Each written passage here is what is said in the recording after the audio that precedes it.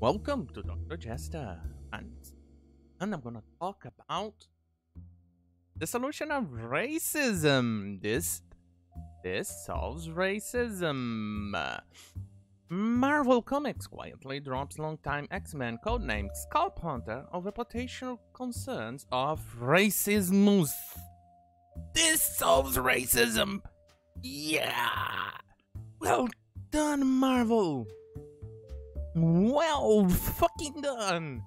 You deserve a Nobel Peace Prize for solving racism. Marvel has quietly dropped the codename of a longtime X-Men villain, John Greycrow.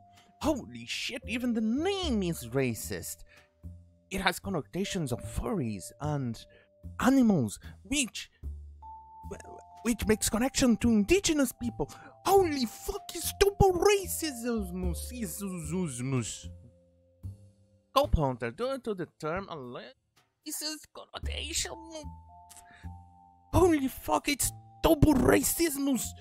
This cannot be allowed! In the long history of comics, some intellectual properties were created to drum up stories of new heroes and new villains.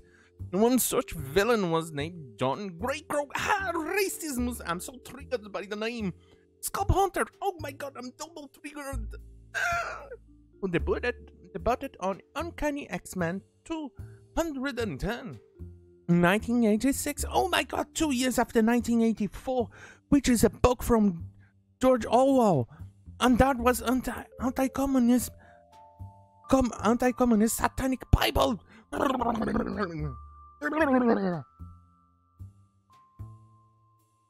Praise as an assassin for Mr. Sinister's group of marauders. Greycrow's mutant power is to reconfigure machinery. Holy shit, that's even more racism. During the Mutant Massacre storyline, Greycrow joined the mutant assassins marauders and assisted in the slaughter of the monarchs. Oh my god, it's a genocidal too. Only genocide to further the numbers and the narrative and the utopia of communism is allowed. And before you autists ask, yes, that was sarcasm. Marvel had most recently continued with the character's original name in a recap page of the New Hellion series first issue. Oh boy, they are in trouble now. However, it appears they have now retired the Scalphunter codename in the recently released second issue of the series. As you can see below, he is now simply called Greycrow. The solution of racism. Marvel has also informed retailers that the upcoming True Believers X-Men Scalphunter #1, which reprints the character first appears in the Uncanny X-Men 210, will be retitled to True Believers X-Men Greycrow. Yes, Marvel, well done! You solved racism by copying the name and replacing it with another racist name because, well, you know, it makes connotations to the Native Americans and their animal spirits and things like that. It's racism! While this name change may prove divisive for many fans, to simply name the character Greycrow is a narrative inconsistency, as seen in events of the recent Krakatoa and Dawn of the X arcs. Oh, I'm super triggered. So many racist names. Mutant name, as seen in the arcs, the various codenames given to mutants such as Wolverine, Havoc, and Storm have begun to be seen as almost second identity, with many referring to such titles as mutant names. In fact, the use of mutant name would help solidify the mutants as a solitary nation. Apocalypse makes that point very clear in a discussion with Melody Country. Yeah, I'm not reading that.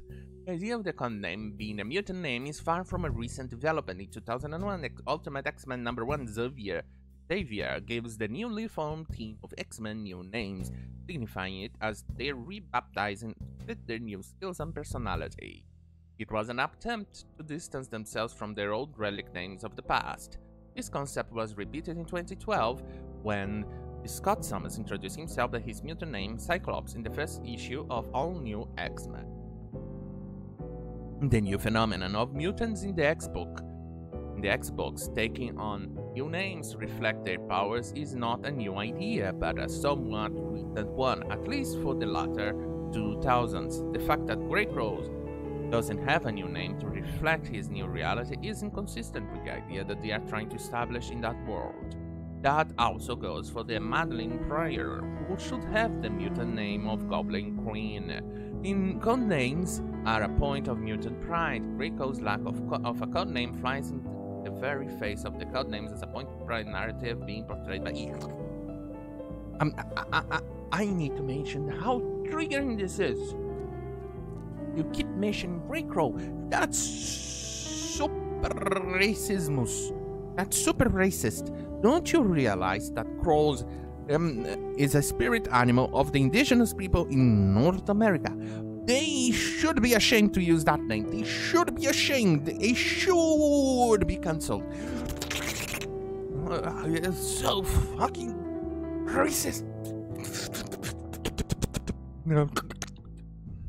That itself has a long and sordid history due to regular practice of various Native American tribes.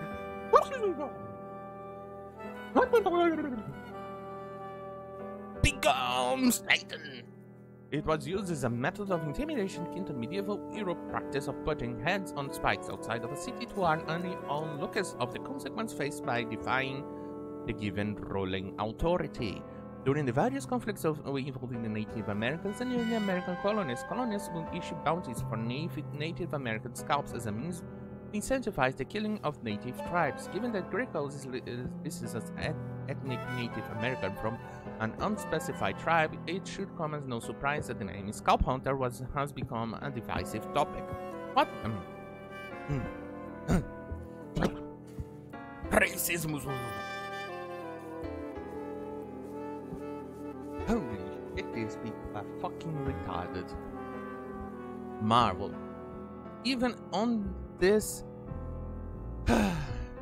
even on the news here, it says that their practice is pretty similar to what has been done to many other civilizations way before that. Way before. Headhunters, scalp hunters, all that. It predates. I think I'm going mad. Are these people fucking retarded? I have to ask. What do they think they will solve with denying history? Do you think the Native Americans were that peaceful little Timosabe or something like that? Or peaceful Tonto? Or something like that, that they shed a tear for every violence? Do you think they were like that? You fucking retards. They were violent. They were really violent between them. They were genocides. They would pretty much wipe out a tribe if they wanted to. They would attack each other. Do you think, for a moment, just a tiny little moment, that they were peaceful? Oh my god, the evil European man came to subjugate the peaceful Native Americans. Ah, go fuck yourself. Thank you for watching. See you on my next video. Good night.